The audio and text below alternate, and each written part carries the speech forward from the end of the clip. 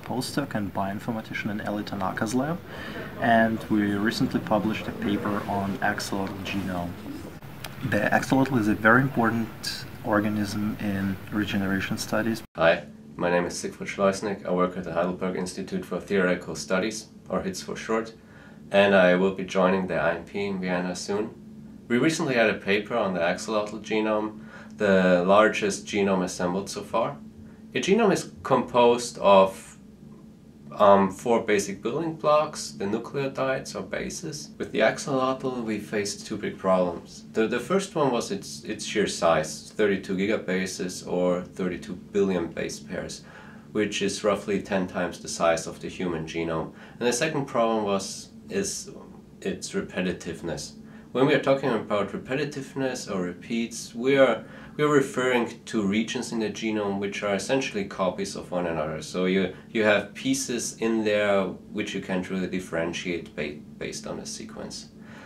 If you combine the size and the repetitiveness, you end up with vast requirements on CPU time and storage. Over the last couple of years we developed a new genome assembler, which we called Marble, that was specifically designed to deal with large and repetitive genomes.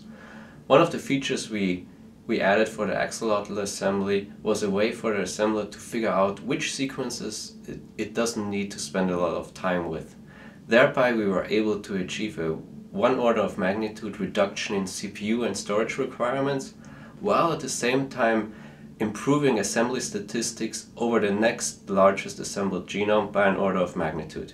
My role in the whole work was to work with the axolotl transcriptome, so with a set of transcribed genes, and also annotating them to the genome so that you know which parts of the genome are actively transcribed, which are active, and so on.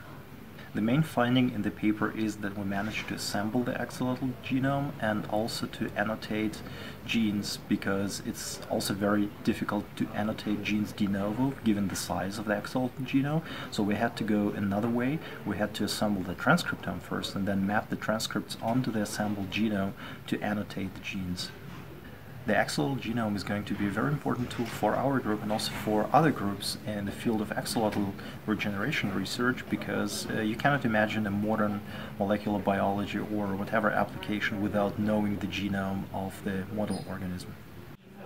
I would like to especially highlight the contribution of a co-author on the paper, Siegfried Schloissnig, for creating the axolotl genome assembly tool and for actually assembling the axolotl genome. I'm so grateful that that we worked with these people to assemble the axolotl genome. It's really important for the community, and I'm so pleased that Siegfried Schloissnig is joining the IMP to work further on the genome with us.